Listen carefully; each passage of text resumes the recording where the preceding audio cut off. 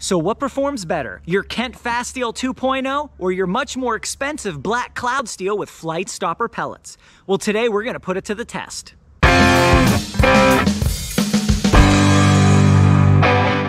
George here with the New Hunter's Guide, the YouTube channel, and 5-year long-running podcast helping you break into pretty much any kind of hunting from level 0. And today we're gonna put two of the biggest steel loads on the market head-to-head to the test. Now we've got the Kent Fasteel 2.0 precision plated steel versus the Black Cloud flight control wad with the Flightstopper pellets. Both of these are 3-inch shells, 1 1/4 ounce load. The Fasteel has 50 feet per second more than the Black Cloud, 1,500 versus 1,450 feet per second. But the Black Cloud has the Flightstopper pellets, which as I understand it are slightly odd shaped in order to, I suppose, tumble on entry in order to create more devastating wound channels. However, the Kent Fasteel's plating may give it better patterns and potentially more penetration due to the plating, and then don't forget that extra 50 feet per second. Now, the big story between these two ammunitions here is the price, all right? This comes in at roughly 40 to 50% more than the Kent Fasteel. Very similar on the specs. So what do you get for that extra 40% price tag? Well, you get the Flightstopper pellets and you get the flight control wad, which is supposed to give you better patterns. So we're gonna test these today with my Mossberg 940 Pro waterfowl with its 28-inch barrel and a Carlson Sporting Clays extra full choke tube. Now wait, hold on. Extra full, what are you talking about, George? You can't use an extra full choke tube on steel. Blah, blah, blah. Tell me all about it. I've done test videos with both of these loads and this same gun in a variety of choke tubes, and this was the best performing choke tube for both loads. I can link to those videos at the end of this one. So we're gonna run it through that one. We're gonna test them at 40 yards with a pattern test, and then we're gonna ballistics gel test them to find out which one has more penetration. And I am very interested to find out what happens here because I've had really good results with the Kent Fasteel.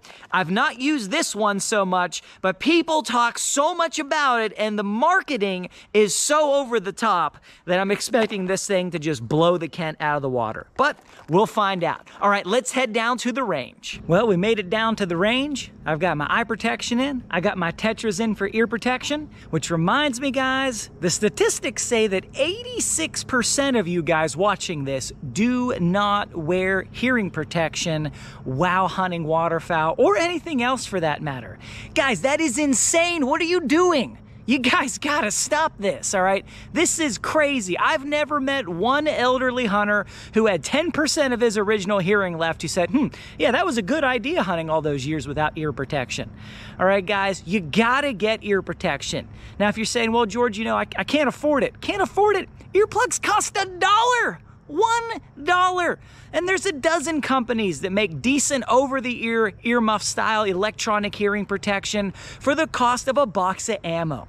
Guys, you gotta wear hearing protection. If you're not at a place right now where you can afford something totally stellar and outstanding like the Tetris, and I've been there, start where you are and work your way up. All right, we've got the Mossberg here loaded up with the Carlson's extra full Sporting Clays choke tube. And we're gonna lead off first with the Fasteel.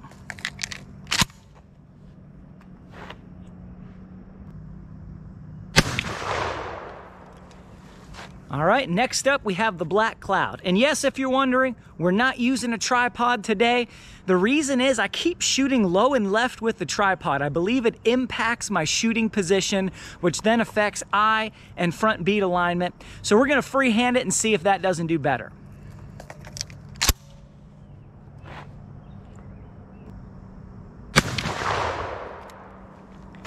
All right, let's go see how we did. I've got both targets here laid out, some really impressive patterns. Let's go ahead and take a look. First, we've got the Fasteel. Totally dead duck. Next, we have the Black Cloud. Also very dead.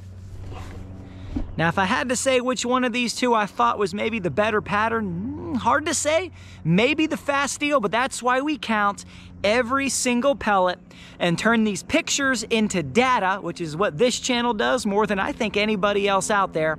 So I'm gonna do that, get you guys the information, but first, the ballistics gel test. We now have the ballistics gel set up at 40 yards, and we're gonna take our shot with the Fasteel.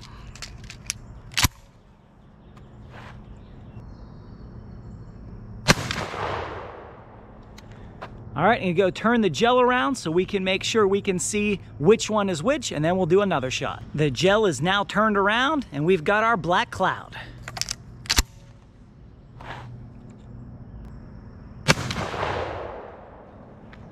Now, if you guys are wondering which one of these two loads kick harder, is it the Fasteel with its extra velocity, or is it the black cloud with its extra marketing? The black cloud has a lot more kick to it, and I have no idea why. I'm wondering if it's buffer material inside there, something that's increasing the mass, but it hits a lot harder than the Fasteel. Same payload, the Fasteel's even going faster, but the black cloud has way more recoil. All right, we're gonna go take a look at this ballistics gel, but first need to let you guys know nobody is sponsoring this video, but ask you to please support the channel by clicking the thumbs up button so this video can help reach more people. And if you like videos like this, test reviews, kicking the tires on assumptions, you might want to hit the subscribe button as well. All right, let's go see what happened. We've got the black cloud and the Fasteel here in the ballistics gel. Something to keep in mind, guys, the black cloud has two different kinds of pellets in it. It's got the premium regular steel and then the premium Flightstopper steel. Now, what the difference is, I am not entirely sure, but one is black and then one is more silver in color. So there's two different colors of stuff in the black cloud versus the Fasteel, which looks almost the same as the silver ones in the black cloud. So it's kind of hard to eyeball this, but let's go ahead and take a look. From left to right, you've got the Fasteel. That's about 3 inches. And then from right to left, we have the black cloud, about another 3 inches. So they look pretty evenly matched. You got the different colors, you got all stuff going on, crisscrossing, so I'm not entirely sure which one looks like it's ahead. Maybe black cloud has a bit of an edge, but eyeballing it's not good enough for me, shouldn't be good enough for you either, which is why I'm gonna count these pellets. I'm gonna do some math, put them into a chart, and see what the actual numbers are. All right, now the work begins. Time for the moment of truth. The big story here, though, that doesn't make sense to me, guys, is the recoil. Why does the black cloud have more recoil? I tried looking into this. I tried looking in to see if there's buffer material or something in there, but I could not find any explanation as to why the black cloud might have more recoil. If you've shot these two shells, let me know down below in the comments if you found it to have more recoil than the Kent Fasteel. It is a mystery to me right now. Also, guys, I want to invite you to consider supporting the channel on Patreon. All this stuff costs money, all right? The shells, I bought both of these ammos with my own money, the paper, the targets, the ballistics gel, all of it costs money, and I really appreciate all of my Patreon supporters that help make these videos possible. All right, right to the data. Check this out, guys. Pellets in a 30-inch circle. The black cloud, 173 pellets, 72% pattern efficiency. Not bad, honestly, not a bad pattern, not bad pattern efficiency. The Fasteel, though, comes out with 213 pellets in a 30-inch circle at 40 yards.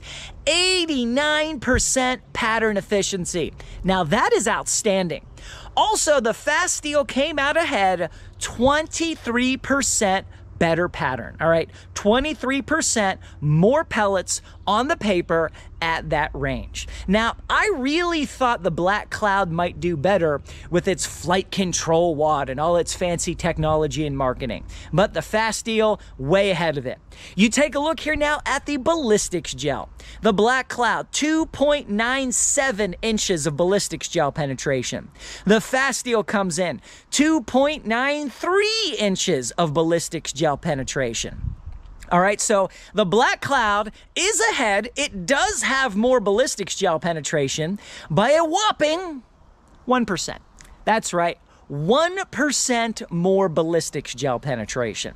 Now, that's interesting for a couple reasons. One, the Fasteel did have a little bit more velocity. So the Black Cloud's tech was able to offset that velocity disadvantage and still come out ever so slightly ahead. So that's a good sign. Now, the big question people have is, George, did those flight control pellets actually produce more devastating wound channels in the ballistics gel? Well, guys, that is a tough question to answer. In the ballistics gel, it looks like no difference whatsoever between the number 4 Flightstopper pellets and then the number 4 regular steel pellets. I could not tell any difference whatsoever in the wound channel, in the lines, any tumbling, nothing. So do they produce any more effect on wounding animals? It's very possible that in a duck, when you're hitting flesh and blood and bones, that the Flightstopper pellets may have more impact that we're just not able to measure here in this ballistics gel. So what's the bottom line? Well, I think that the Black Cloud proves itself as viable ammunition. It's certainly effective. It does not have any decrease in ballistics gel penetration versus faster steel ammo. But the Kent Fasteel has way more pattern density, a lot more pellets on the paper, and it costs a lot less. Now, keep in mind, you may get different results out of your gun and choke tube. Always test. But if it was me and this gun, which it is, I would buy the Kent Fasteel instead of the Black Cloud due to the cost difference and the improved pattern performance out of my gun and chokes.